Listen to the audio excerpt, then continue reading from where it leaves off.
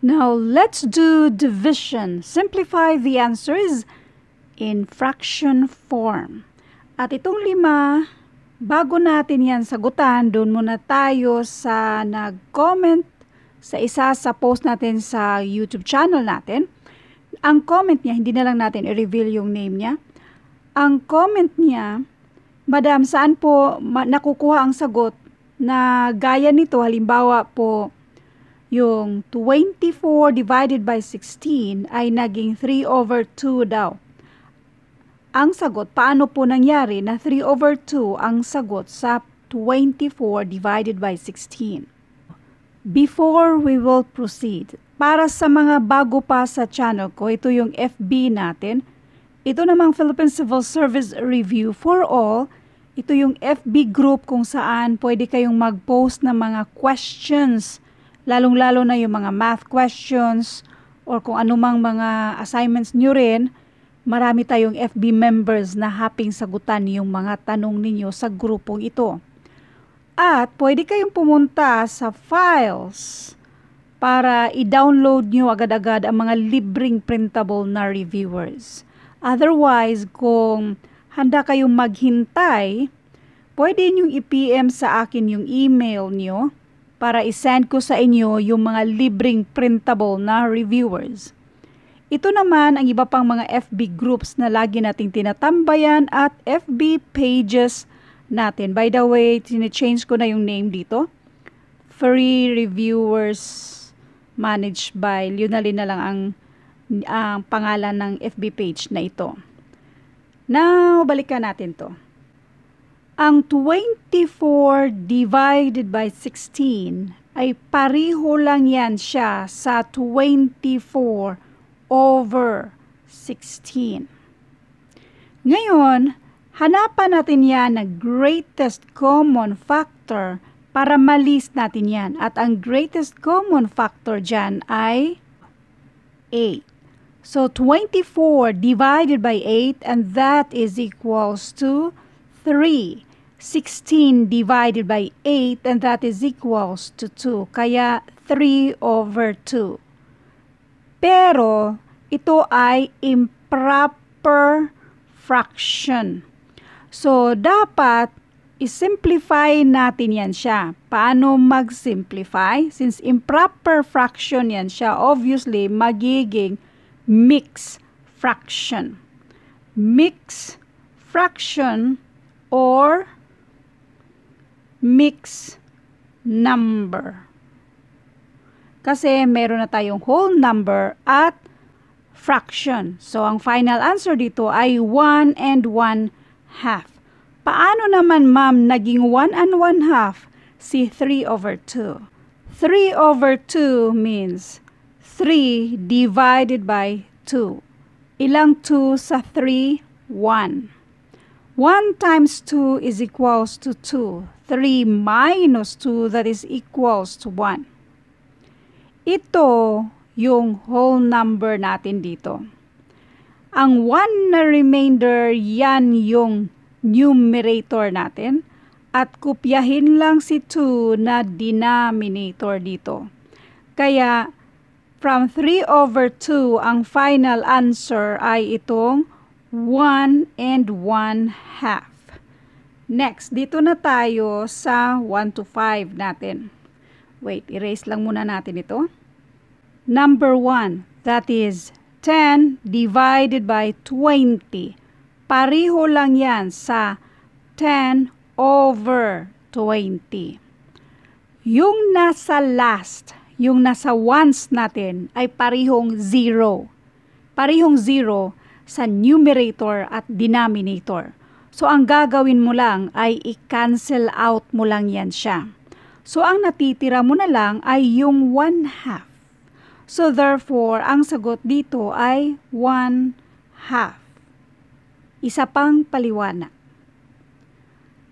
Hanapan natin yan ng greatest common factor.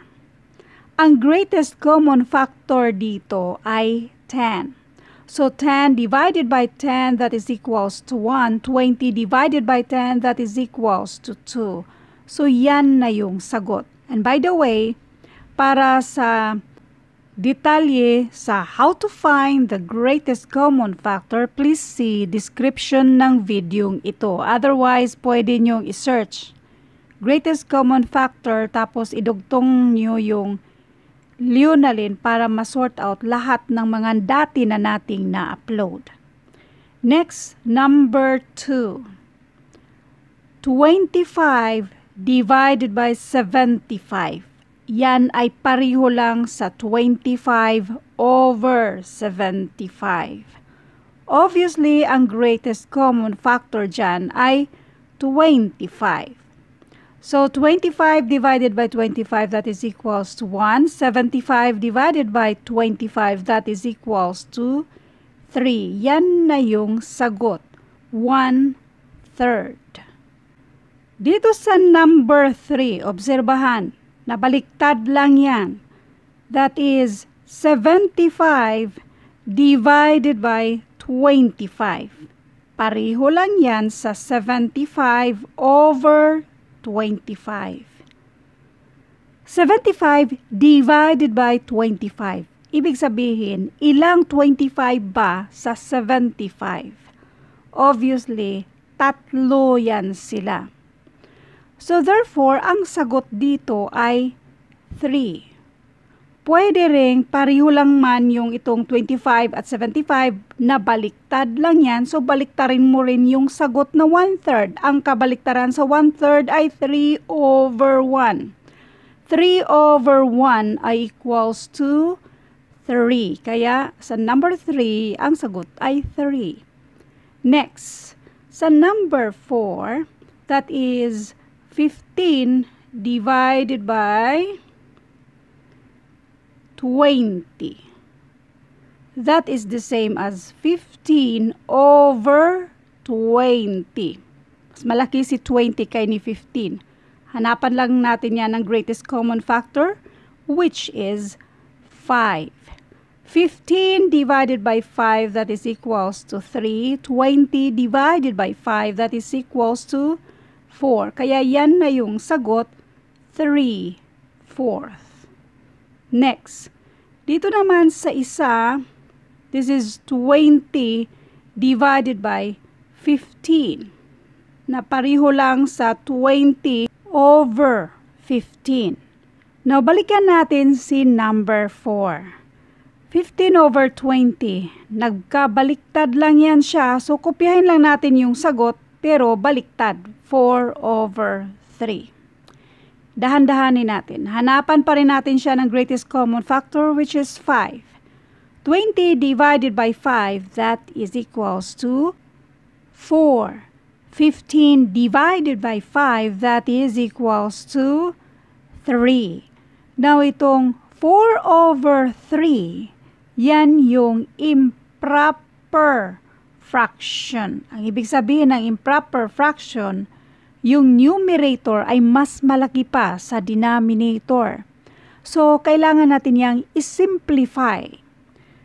Ang pag-simplify niyan, 4 divided by 3. Dahan-dahanin natin ang pag-simplify. Ilang 3 ba sa 4? 1. 1 times 3 is equals to 3. 4 minus 3, that is equals to 1. Itong 1 na yan, yan yung whole number natin. Itong remainder na 1, yan yung numerator over itong 3 na pang-divide natin. So, ang sagot sa number 5 ay 1 and 1/3. Thank you for watching, but before we will end this video, mag-random shoutout muna tayo kay Vladimir Bernardo. Hello ma'am, I would like to thank you for devoting your precious time, efforts, and sharing your wisdom and experience. Kasi today I passed the CSC comics for professional level. I used your video tutorials in preparation for the exam. Most of the examples are given in the test. Again, thank you, ma'am. Yan ang sabi ni Sir Vladimir Bernardo. Shout out kay Joshua Amcidi. Malaking tulong ito sa NAPOLCOM exam. Shout out kay SBR 1627. Thank you, ma'am. Malaking tulong dahil mag-i-exam na kami ng kuya ko sa PNPA this December. Shout out kay Briones Kenneth John Clark. Pa-shout out po, ate. Marami pa kayong matulungan kagaya ko. God bless po sa inyo. Shout out kay Zai TV. Thanks, ma'am, dahil lagi ako nanonood ng abstract. Nakapass ako sa exam. Salamat po kasi alam ko yung mga pattern kaya nakapasa ako. Shout out kay Jimwell Lungakit. Thank you. Refresh lang ako kasi kahit nag-work, andun pa din yung knowledge. Salamat ulit, ma'am. At shout out kay Jeffrey Dandan. Sabi niya, thanks a lot. Kahit medyo madami na ako na panood na number series, dapat patuloy kasi sabi niyo, practice and practice. Bilang paghahanda for my incoming exam sa NAPOLCOM, yung video will help me a lot. Thank you and God bless. Thank you din po sa inyo at sobrang thankful ako sa lahat ng mahilig mag-like sa mga videos natin at sa mga mahilig mag-iwan ng mga magagandang mensahe. All I hope and pray that you will be blessed more than pa sa in-expect nyo. Thank you again and God bless.